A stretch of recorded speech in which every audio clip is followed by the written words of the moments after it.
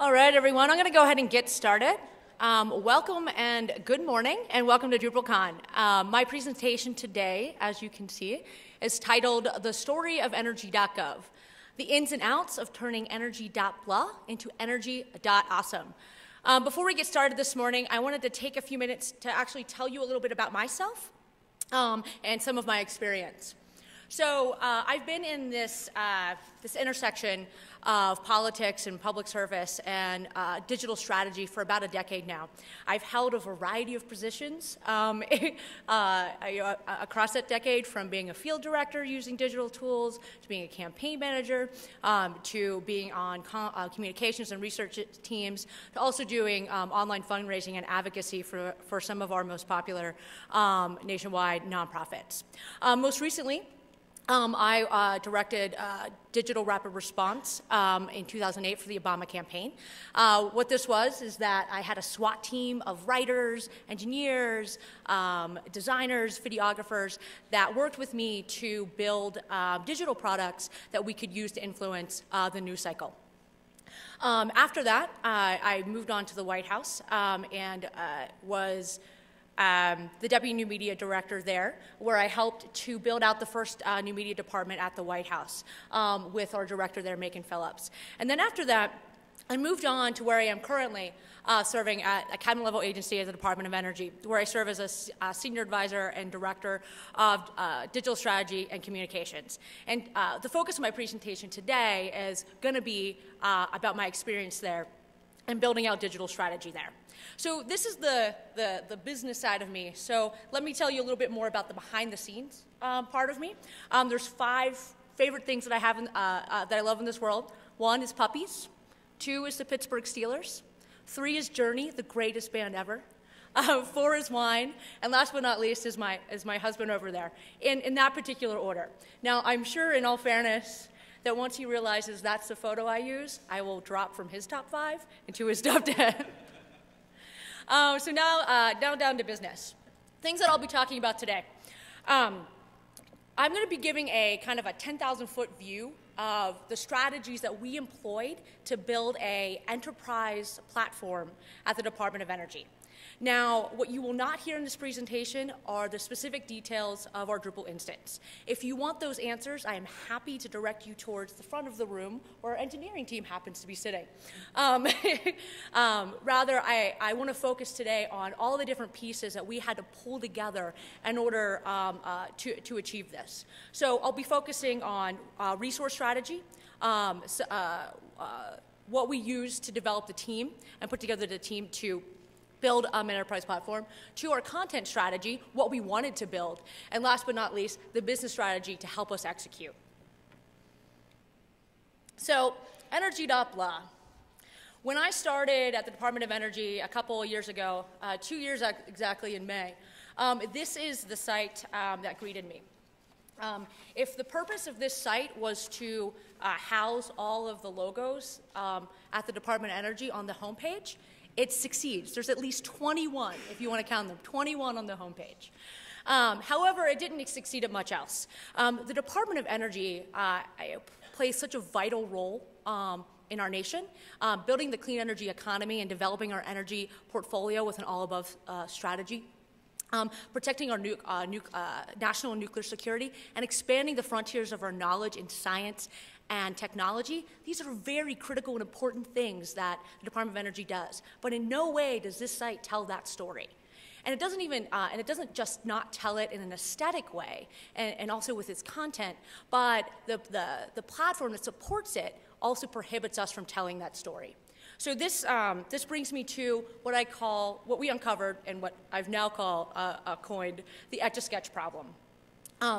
The site I just showed you, the energy.blah, was actually redone in 2006. And I believe it was the first time that energy.gov had moved to a content management system. And that system at the time, was good for very specific things. If you wanted to go up and down or left and right, or like post a press release, take it down, you could do that really well. Just like an Etch-a-Sketch, you can do those things really well. And if you were really good and you practiced really hard, you can make a pretty good circle. Well, if you got really good at working with the content management system, you can maybe post a video and expect it to play, sometimes. So what we quickly uncovered was that the CMS we were using wasn't going to be able to adapt and be flexible enough to meet the communication demands of the environment that we were in. And we needed something that would. So we needed something that was going to be flexible. To add to this problem, I want to play a little game. So when I was in second grade, we played this game where we had jelly beans in a jar, and we guessed how many jelly beans were in the jar, and we got all the jelly beans. Now, we're going to play a similar game, except if you guess the number of websites correctly, you will not get all of the websites. I will save you that. So how many websites do you guys think the Department of Energy has? Who said that? Okay, that's pretty good. That's close. Any other guesses? 50? 350? 402. You guys are good. Oh, way back there? 2,000? Are you guys actually counting the number of Etch-a-Sketches in there? So the federal government, so this is actually quite a complicated question to answer. The federal government manages 24 to 25,000 second-level .gov domains. The Department of Energy is responsible for approximately 87 of those. Within those 87, there are several other websites. And we've done a couple of data calls. And to our best estimate, we have approximately 359 websites that the Department of Energy manages or runs. That's a lot. So in thinking about the web presence for the Department of Energy and how we could really elevate and improve the user experience and digital communications as a whole, and also elevate these other sites that have similar experiences of whether being in an outdated CMS or not being at CMS at all, how can we elevate everybody? So we needed something that was going to be flexible and could scale to many different requirements.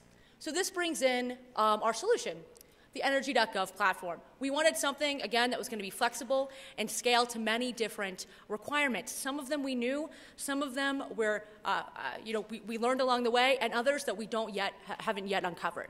In addition, so I mentioned that the ENERGY.blah that was launched, that I came into, that was redone in 2006, and in just such a few short years, it became outdated and inflexible and wasn't meeting our needs. So it was also going to be very important to find a solution that was going to be able to evolve as rapidly as our users' needs were evolving. And this is why we moved towards an open source solution that was going to be flexible, scalable, and evolve rapidly over time. Something that Dri said in his presentation, a continuous innovation. So this helped us develop the vision of what we wanted to achieve.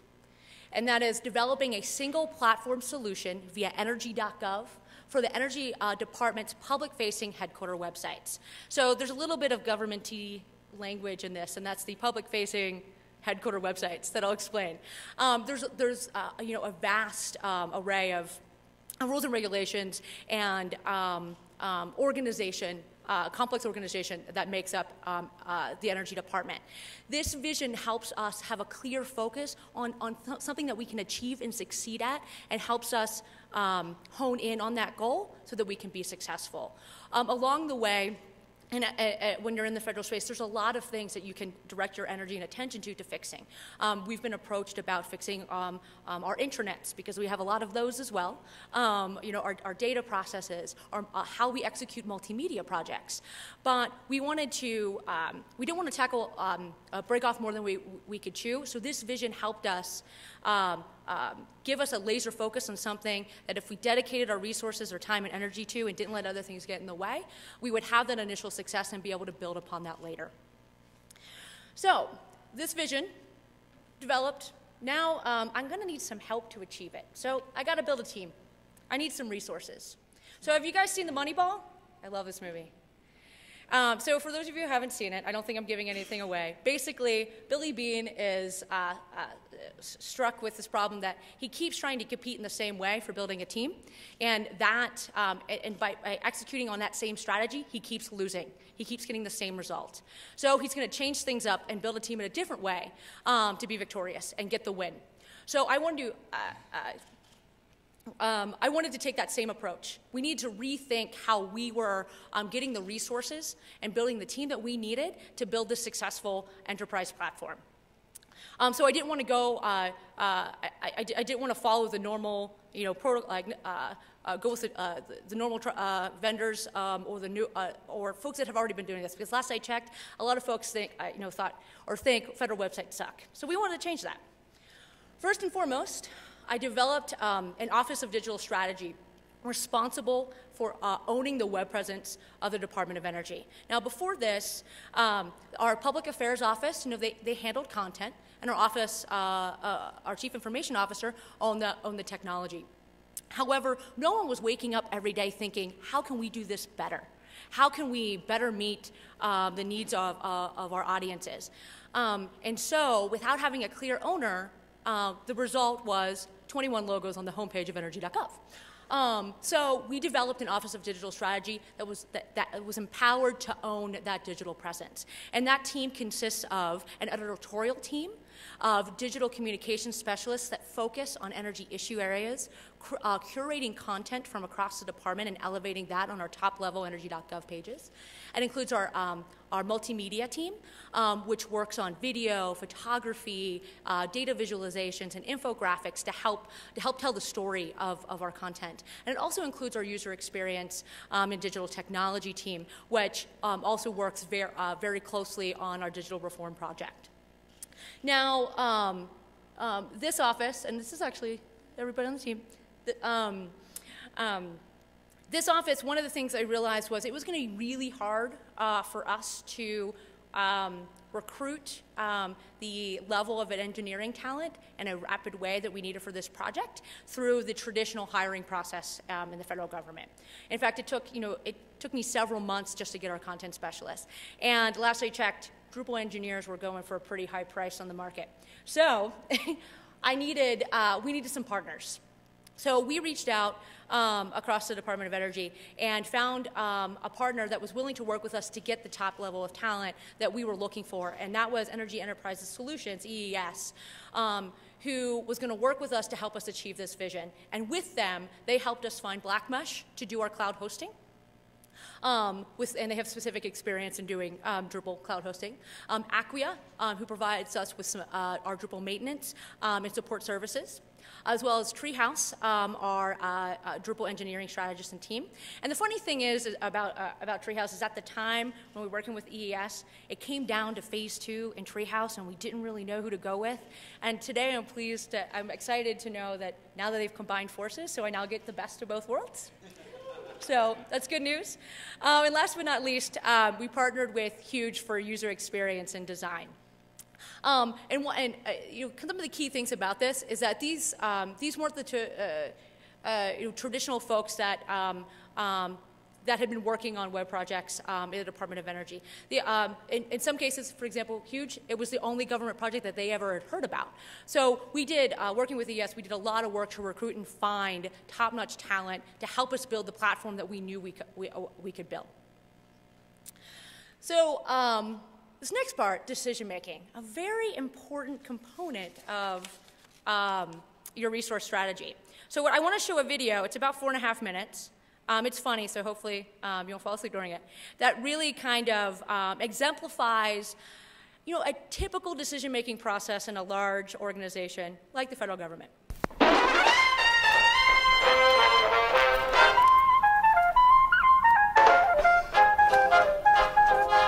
So we're seeing reports that people don't know what to do at an intersection. Yeah. Some people are slowing, others are accelerating, a small percentage are backing up, and the rest are crashing. So we're looking for signage that makes people want to bring their vehicle to a standstill before they continue. Essentially a sign that tells people to stop. Essentially. If you look on page 16 of your brief, you'll notice that about 50% of HVMs are female. Yeah, HVMs? Home vehicle managers, but don't neglect the other 50% who are primarily male. Okay, so we're basically targeting all drivers? No, we're targeting women, but we're also targeting men secondarily. But really think this thing through if you could, okay? We're looking for stopping power. Yeah, and still get it by tomorrow.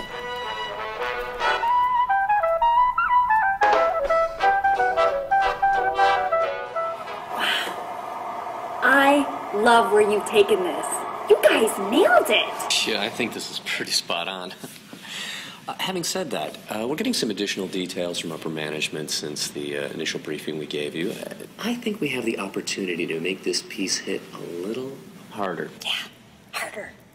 The main message is still the stopping occasion, but we're also going to need to include personal safety cues, any appropriate right-of-way legal, and our partner logos. And as far as red goes, we love it. But we got word from our creative standard group that the fire department kind of owns red, so we're going to have to lighten it up on the Pantone scale. Lighten it up like pink? Based on our female target market, I don't see a downside.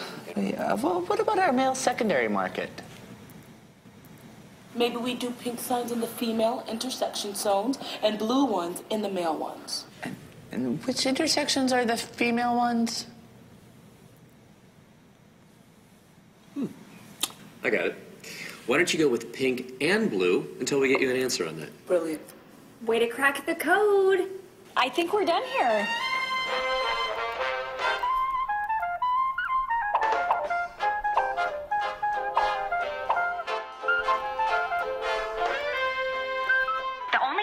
See is bumping that logo up just a little bit. Yeah, sure. We just got word from the UN that we can't use their logo. Then let's bump up the EPA logo. Okay. I think somewhere on there we need to show the stopping occasion. It needs to be telegraphic.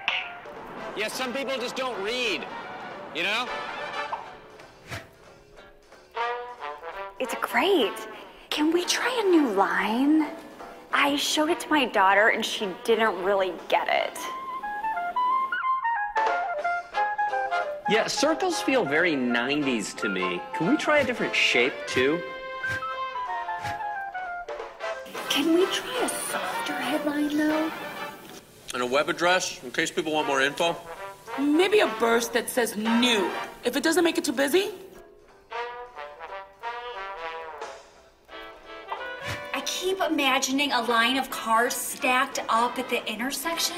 Yeah, I think we need a more complete call to action so people know exactly what to do after the pause. I'd also like to see maybe some people smiling on it. You know, to remind drivers that stopping isn't required, it's also fun. You guys got all that?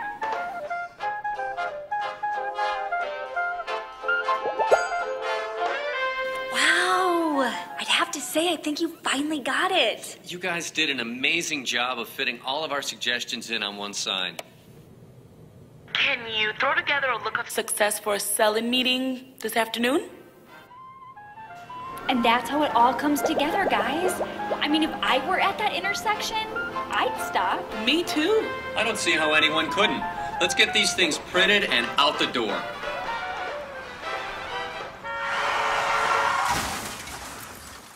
Guys, we're a little disappointed in how this thing is testing, so we've got some minor tweaks we're looking into. All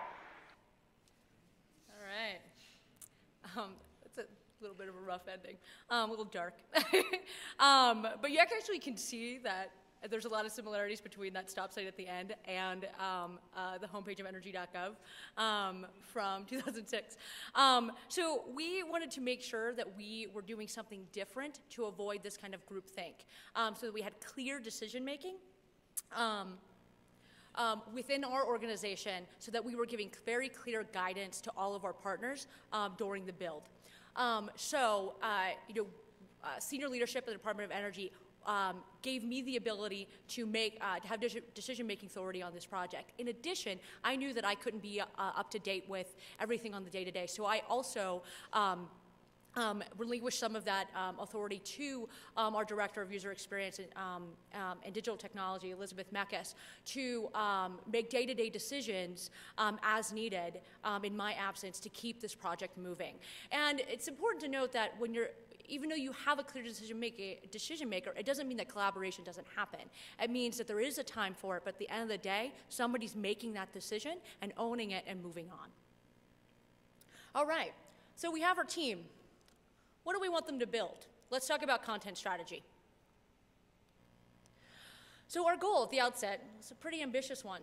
We wanted to make ENERGY.GOV the resource for energy information and set a new standard for federal websites. We wanted to be different. We wanted to be bold. We wanted to make a statement, and we wanted it to be really good.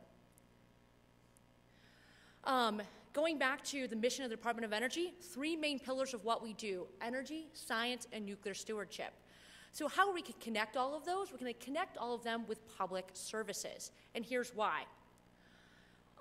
We can achieve our national priorities through meeting an individual's needs. So when we look at our national and global issues, the way that an individual interacts with them is on a local level. And then they make decisions and influence those issues also on a local level. And then at that local level, those local issues then influence the national priorities. So the result is when we address needs at the individual level, we can achieve our national goals. So another reason that we want to focus on the individual is that those talking about energy and the work that we do in the digital space, it's overwhelming.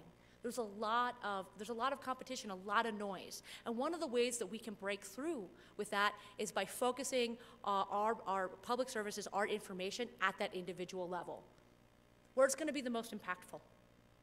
So with that goal in mind, we did a bunch of personas. Here's one. This is Pete. He's in Buffalo. He lives in Buffalo, New York. He's a contractor. He's 47. He's married. He has 3 kids, and he's looking for a new truck. And for those who have seen this persona, for you, Pete's been looking for a new truck for a long time. So how is Pete affected by energy policy? Jobs, gas prices, utility prices, economy, neighborhood issues, taxes, pollution, variety of different ways. This is how energy issues are affecting Pete. What Pete cares about? Well, he cares about what a lot of us care about. He cares about his wallet, his job, his family, his town, and his nearby environment. What Pete doesn't know? He doesn't know how to save energy to save money. He doesn't know the sources of his power, and he doesn't know the cost of energy next year. There are lots of things about his energy environment that he's just not aware of and is ill-equipped to make decisions on. So we at the Department of Energy, we partner up with the Environmental Protection Agency to provide Energy Star rebates. So we have this information about how to get energy efficient appliances, and we offer you an incentive to do so, a rebate. This gives Pete the incentive of financial savings to purchase an energy efficient appliance. And this in turn helps us achieve our national priorities because it's spurring the energy efficiency retail market. At the end of the day, he's also saving energy, lessening our demand overall. So go back to the main point, by achieving national priorities by supporting local decisions. So this is the main premise, the main content strategy that we want our site to meet. So a couple of big goals or imperatives within that. First imperative is that we're going to use ENERGY.GOV to deliver local services and information to consumers and businesses. So the top level of pages of ENERGY.GOV are going to be oriented to that specific user. And this is how it works. So we have a variety of different content types that do very specific things. One, they inform. So we have energy visualizations, technical information, statistics, energy definitions that inform our users. 2, we can inspire them with success stories and projects that are happening in their backyard. 3, we can encourage them to act with energy incentives, NEPA calls to action, social media shareables, contests, challenges, forms. And last but not least, we can give them feedback on that action and create this loop of user engagement and the ladder of engagement for our audience. Second imperative for the site. And this is a really important one because going back to all those etch-a-sketches in a jar, this is how we're, the vision of how we're going to figure out how to serve the content needs and the audience needs of all those other sites that the department owns and manages. And that is, we want to serve specialized audiences through our subsites and affiliate sites. So how does this work?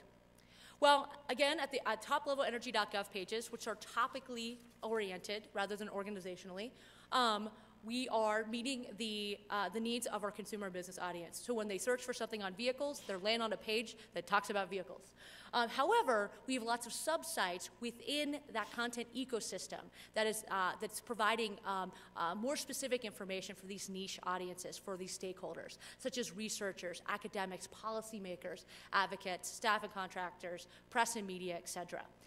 And the way that this kind of works in the site model is that our digital specialists are working with the ENERGY.GOV top-level pages and curating this content, helping it bubble up from all these different affiliate sites, from our labs, from our program offices, from our staff support offices, from our operations offices, from our administrations. All this organization, which is how our site was originally oriented, is now oriented topically based, and we're feeding this information up so the audiences that are looking for it can more easily find it. Third imperative, connect with users where they're already engaged. And I won't spend a lot of time on this, but basically, I know that ENERGY.GOV isn't your homepage, even though I wish it was. And I know not everybody is coming to our website. In a lot of ways, people are finding out about energy information in other places. So we want to partner with those other popular sites to provide our information in those same places. So for example, it's tax time. Wouldn't it be great when you're filling out your taxes on TurboTax if we also were providing our tax incentive information in that same place? So you're learning about that in a place where you're actually executing upon it. And this also applies to social media. And also in talking in the appropriate way on our social, to the social media audiences that you're going to get the most bang for your buck. So that's our content strategy. So we have the team. We have what we want to build. Now we just need the momentum and the ability to actually get a bunch of people on our side and build it. So one of my favorite things to do these days is in presentation is find a way to incorporate cats on the internet. So when I Googled cats and business strategy, this cartoon came up, and it was so appropriate. So this is my cats on the internet slide. Business strategy. Sometimes it actually feels like this is what we're doing to accomplish this. So there's a lot of different folks involved in building a web enterprise platform. If you think back to the 359 websites that we run as a department, getting those folks on board requires a very strong business case. And for us, it's two-pronged. One, we want to eliminate wasteful spending. There's a lot of there's a lot of web infrastructures, a lot of them outdated and not meeting our current needs. In addition, maybe a lot of them not in content management systems that we're owning and running, and all of that duplication is expensive. If we pull our resources together, we can get, rather than have a bunch of blah platforms, we can create one really awesome one. In addition, it's also about improving digital communications. Also across those 359 sites is a wide array of user experiences that makes it really, really confusing for any audience to figure out how to find the information and services that we provide. So by pulling in our content into a coherent user experience for our audience, it makes it easy for them and gives them a much more pleasurable experience for finding what they're looking for.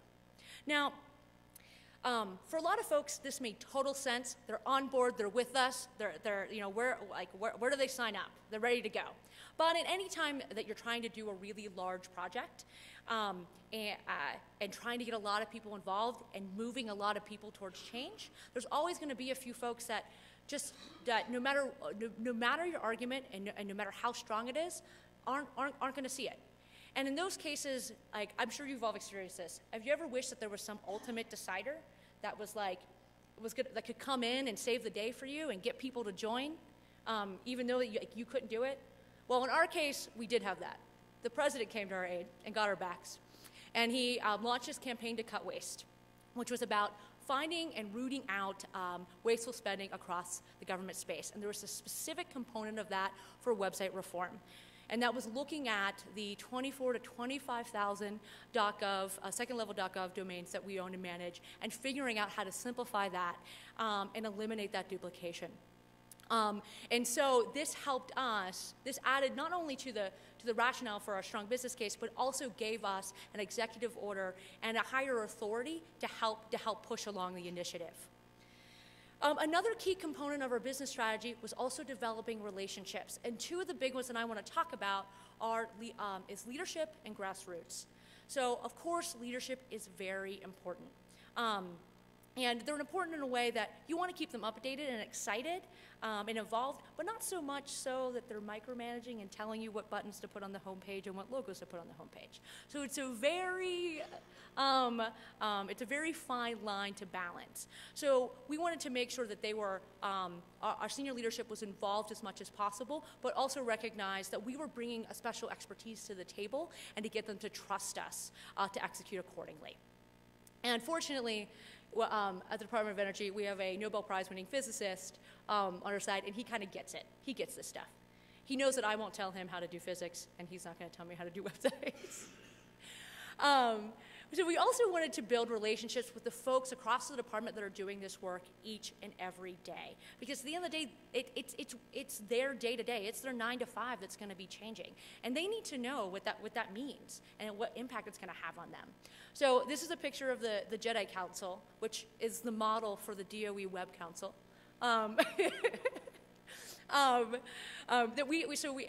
Working with some of the web and new media staff across the department, we developed an Energy Department Web Council to bring together all these folks who work across the department on digital strategy and digital communications and technology to share best practices and get their guidance on our next steps and give them a place to have their voices heard. And last but not least, quick wins was a key part of our business strategy. So when starting this project, it became very clear that it was going to take about a year to really do the first build of the site and to launch it. We didn't have a year to show progress. So this is an example of one of the ways that we did this. We incorporated moments, victory moments or quick wins into the process so that we could show the department. And a lot of it was internally that there was a team in place and they were making shit happen.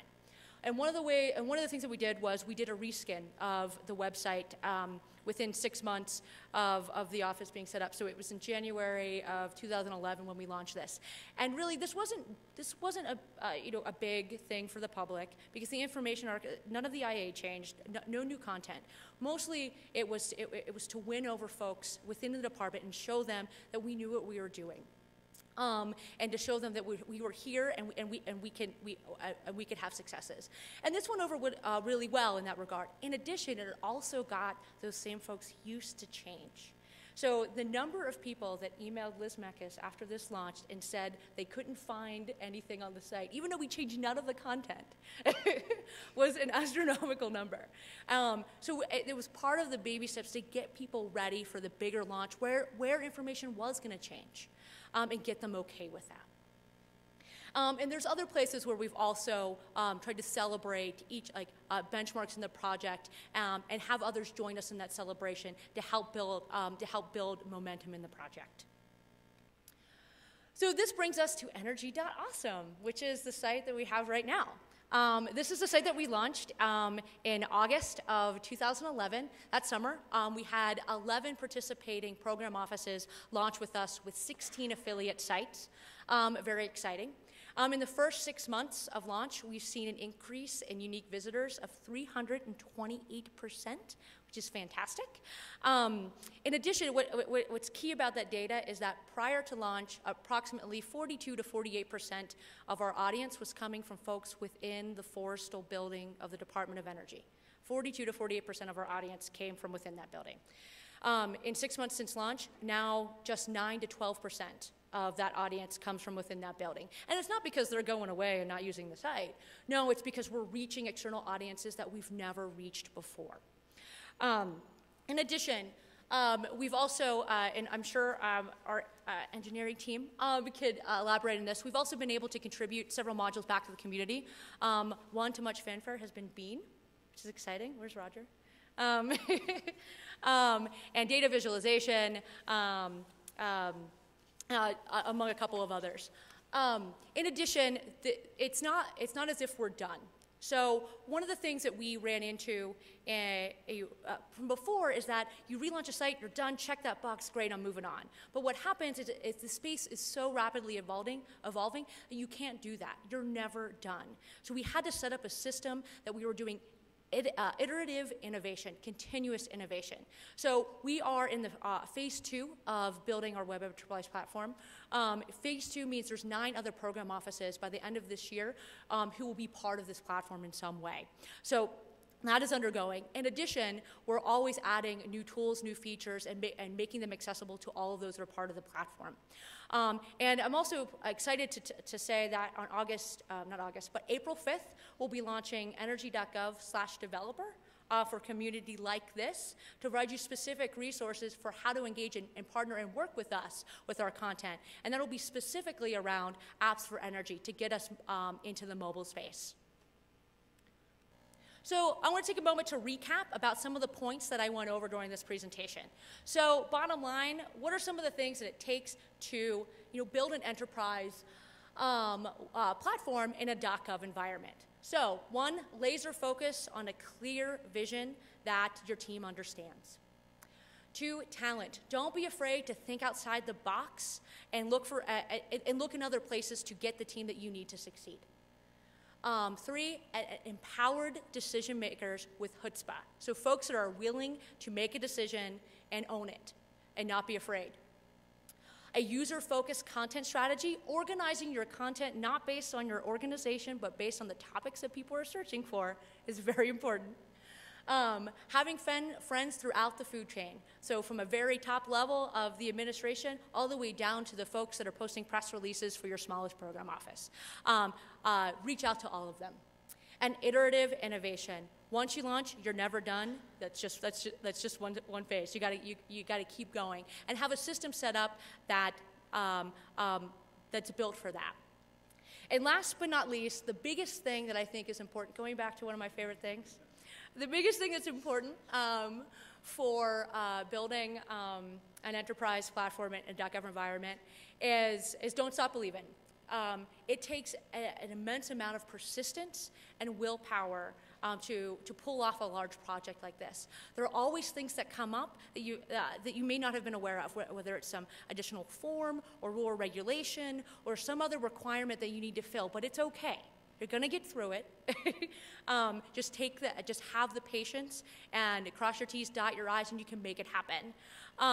So to just be a little cheesy, if you, wait for it, don't stop believing, anything is possible. And that's it. So questions. Oh, and if you're going to ask questions, I've been instructed to ask you to come to the microphone in the middle of the room because this is being recorded to be posted on the web. Don't be shy. How many months or weeks did it take to convert from the whole platform to the new one? If you include from the very beginning of developing our resource strategy, it began in May of 2010, and we launched our first phase in August of 2011. So it took us several months just to acquire the team that we needed to pull this off. Two quick questions. To what extent did you all embrace the Obama administration's open data, open government directive? And the second is, from a support standpoint, how much internal capacity does your team or the department have to support the platform versus how did you outsource and what are the SLAs and how did that strategy work? So 2 questions, one about how is this part of the open data, open gov movement, and then also the balance of resources between internal versus external. This is actually, ENERGY.GOV is one of our initiatives that are part of our open government plan for the Department of Energy. So thinking back to the 3 principles of the Open Gov initiative, transparency, participation, and collaboration. The goal of this is to hit upon all 3. And our next, we actually are publishing our next round of OpenGov plans come this April. And another part of that is actually going to be our Apps for Energy Challenge, which kind of focuses on the collaboration piece to an extension of that. Going back to the second question of internal versus external resources. And others have made, others across the government space have made a different choice on this than myself. But I found it really hard to kind of figure out a way to attract and recruit top-notch engineering talent to work within the federal government and to do so in a quick way. You guys are in hot demand. So when it comes to our engineering support and also our maintenance support, All of that is external, but our internal team runs content, user experience, and design. Does that help? I had a question about, you mentioned personas. Did you actually do usability studies before and after your implementation? We did. We conducted a usability study on the initial design, and we have in our, with actually our front-end partner in user experience, Huge, actually has a usability center in their offices, which is really helpful, and got a lot of initial feedback from a wide spectrum and demographics of folks. We also are scheduled in our development process is to also do a semi-annual usability analysis as the platform develops, and also make sure that we're also set up to develop and improve the platform based on that feedback. Did you also do the usability studies during those early stages of development before you got to your, I don't want to say finished product, but your current site? I want to say no, we only did the one after our first phase. We find issues with orientation when we go through quick stages like that, so I was just curious. Yep. One of the things that you said in the beginning of the presentation was you were trying to sort of become the next standard, if you will, for government, websites and communications digitally. Have you had any other agencies reach out to you and ask, hey, how did you do this, or we really like X, Y, or Z after you launched? Mm-hmm. So they kept telling me to repeat the question. So other agencies reaching out to see what we did. Yes, we've had a variety of folks reach out, especially there's a lot of folks that are also making the move to a Drupal environment and rethinking their front-end design. Folks from USAID to Post Office to, I'm part of the Federal Web Managers Council, which includes representatives from across the federal space that I've spoken to and given presentations to that council as well. So there's been a lot of interest. Hi, my name is Jerry Pan from Oak Ridge National Lab. Hi. So very, very good presentation. Thank you. I have two questions for you. First one is I'm working on data related to science research from Oak Ridge National Lab and other government agency. Since you mentioned a couple times that your system can be used for data curation, so the question is, do you think, this is actually a broad question, Drupal as a platform, is that suitable for data curation of particular science research results or publications? My second question is, we're trying to push in Drupal usage in our organization. I don't know if you're again, to share or pushing down experience you have with ENERGY.GOV down to the subsidiary like national labs. Can you repeat your first question? I'm not sure. Using Drupal for data? For data curation, curating data. Curating data? Preserving long-term access, that kind of thing. And the other question was adoption of Drupal, right? And championing that. Pushing down to subsidiary like like all that. So, a couple of things. I think there's a lot more that we can do when it comes to data on ENERGY.GOV. We actually brought on someone specifically, this is the best title ever, Data Integration Specialist, as a full-time person in our Office of Digital Strategy to think through those very questions, because I think there's a lot more that we can be doing there. And he's actually the one that is organizing the Apps for Energy Challenge, where we'll be putting out a challenge around green button data, utility data, and encouraging developers to develop apps around that in a couple of weeks.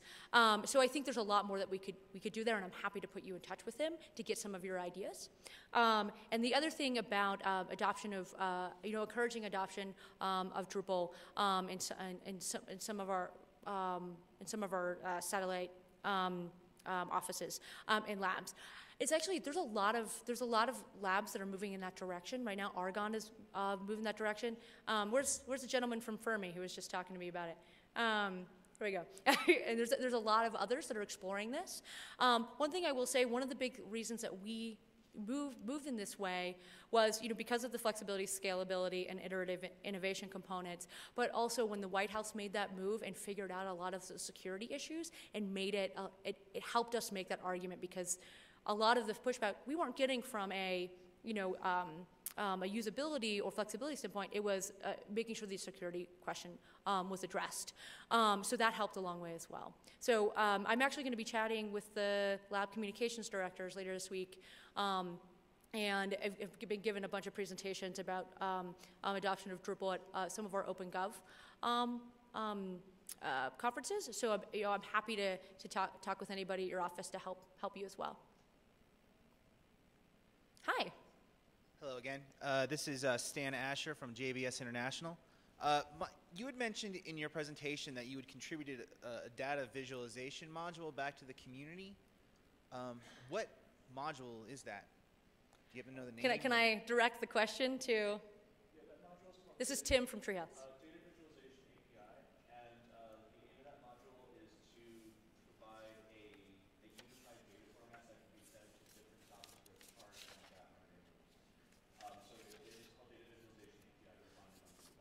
So it's called Data Visualization API for the recording. Okay, thank you. Thank you.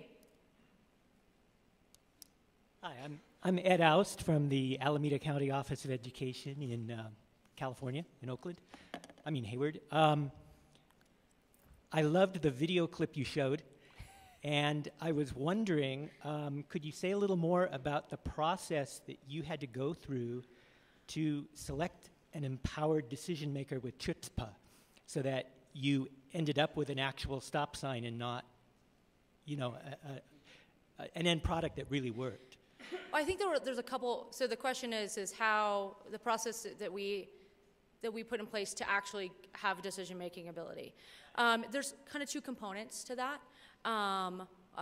One is like coming into Department of Energy, there was already some precedent in understanding that public affairs kind of owned logos and public-facing design. So the process that they had gone through in 2006 of having a common, so that beautiful design from ENERGY.GOV was actually pretty well adopted across the space. So that was already there. And one of the things, and I think this is one of the benefits of when you transition from White House to a cabinet department, one of the things that was part of those negotiations coming into department was I needed to be empowered. If they really wanted me to overhaul the web presence and make it better, I needed to be empowered to do so and be able to have that decision-making authority. Of course, I would make sure that they were involved and I sought their input, but they needed to trust me in my experience there. So at the get-go, I felt that I had that trust to be able to say, the buck stops here, this is what we're going to do. Hi. Hi, I'm Catherine Kuhl from IQ Solutions. I was really interested in the reskin you did as one of your quick wins. When you did the reskin, did you just change the CSS on the site and kind of move around some things there, or did you move it into Drupal and then start the redesign in the Drupal space? No, we had our blog in Drupal because our other CMS, which we actually launched earlier in July, because our other CMS couldn't support a blog. But the reskin that we did was purely aesthetic. We did not launch anything on the back end. Cool, thank you. Hi, my name's Jeff Bach, and I'm an industry analyst that focuses a lot on Drupal. Dries has announced that an authoring environment is going to be a major goal for the release of D8. And I'm wondering if you could tell us a little bit about the authoring environments that you currently use within ENERGY.GOV. And then the second part of my question is that if you were to make recommendations to Dries and the design community about what needs to be improved in the authoring environment, what would you recommend from the perspective of somebody who deals with a lot of content in the public sector? I think it's a great question. And actually, one of the big goals of moving to a single platform was also to give us the ability to have some consistency in training for the folks who were, like, empower communicators and our subject matter experts across the department to be publishing to the web and getting their information out there. Now, for the specifics of your question about the authoring environment now and what we would recommend to Dries, I'm actually going to pitch it to Liz Mekas and Tim from Treehouse. You guys can go ahead and answer. Oh, I should give you guys a microphone.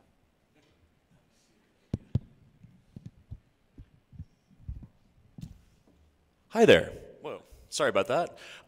So one of the things that we did, Cami mentioned the Bean module. That is one of the things that we did to improve the authoring experience. So a lot of what the sub-offices wanted to do was to be able to aggregate their content easily. And that's something in Drupal you would normally do with views, but the problem with that is that we would be exposing the views permissions to regular users, which is not really something you want to do. And also it gets cumbersome to continually generate specific views for specific use cases. So we actually created a module called Bean, which stands for Block Entities Aren't Nodes, which is a joke that's funny if you're a programmer, but not really to anyone else.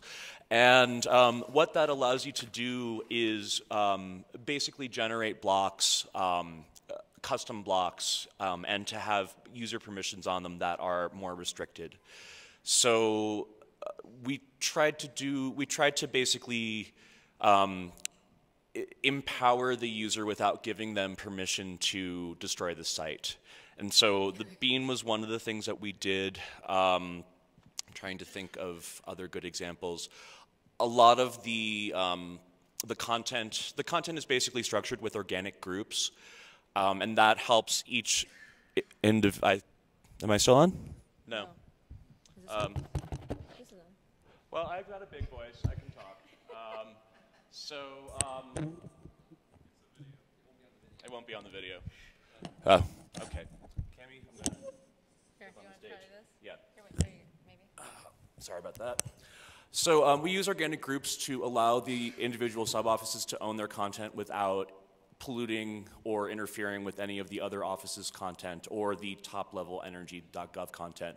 We came up with a system, however, that allows us to also cross-post that content between the different organic groups, so that if the Office of Indian Energy, say, has an article that the Office of, I'm going to get this wrong, let's say General Counsel, because that's one that I can remember. If General Counsel finds a piece of content that an Indian Energy made that they want to use, we have a system for them to allow that content to be posted over there. So those are two things that we did. Does that help answer your question at all? Yeah, that does answer for the current. Now, what would you recommend to the D8 design community in terms of requirements that they should have? Lots and lots of user experience testing. I know this was already done.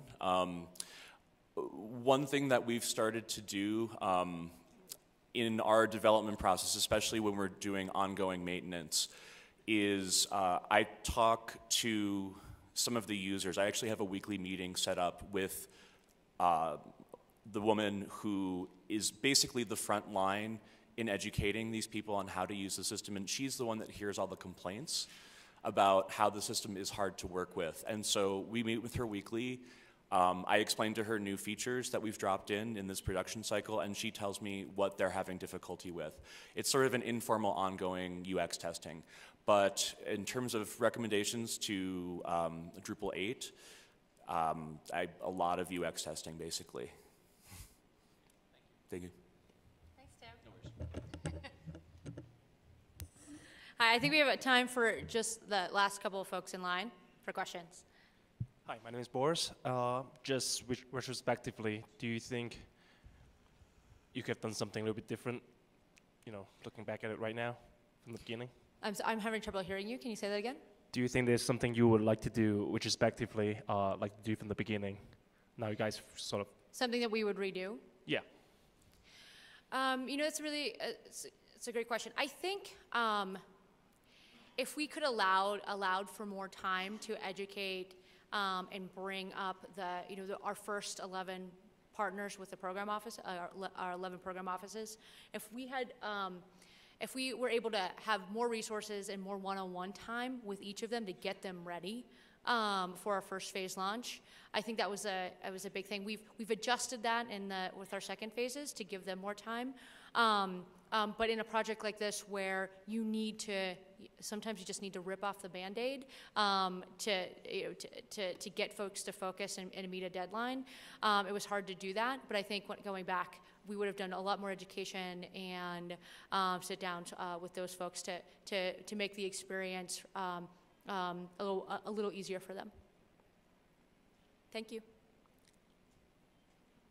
Hi, my name is Eric Schwassen from ACEEE, and I wanted to ask you real quick about content, and specifically how you had to change the workflow for your employees to get content onto the website, if at all, and whether that process was streamlined or changed at all.